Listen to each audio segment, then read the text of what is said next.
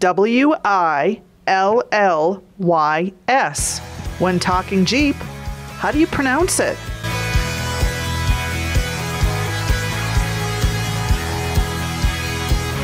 The iconic Jeep brand is known all over the world. Every Jeep vehicle model has a unique story to tell with a rich history that dates all the way back to the Willys MB. The Willys MB, the first Jeep to hit the production line.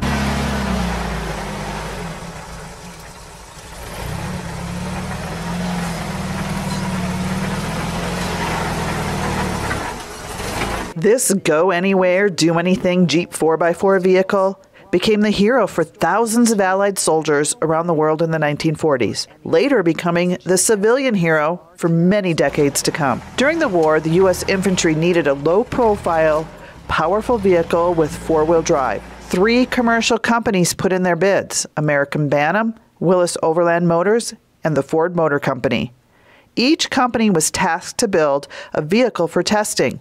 There were 3 prototypes: the Willys Quad, designed by Willys-Overland Motors in Toledo, Ohio. This little beast of a machine was powered by its Go Devil engine that produced 61 HP and 105 pounds of torque. The Blitz Buggy, designed by American Bantam out of Butler, Pennsylvania, worked with Spicer. One of Bantam's focuses was the axles and transfer case. The Pygmy, designed by the Ford Motor Company. The 2 Ford pilot vehicles are now sitting in museums. It is said neither the original Bantam pilot nor the Willys Quad survived.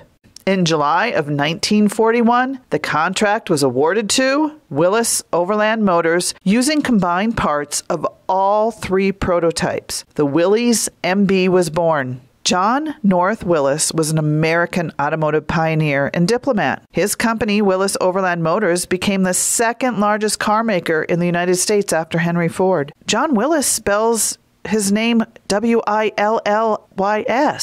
but it's pronounced Willis. That's how the owner pronounced his name.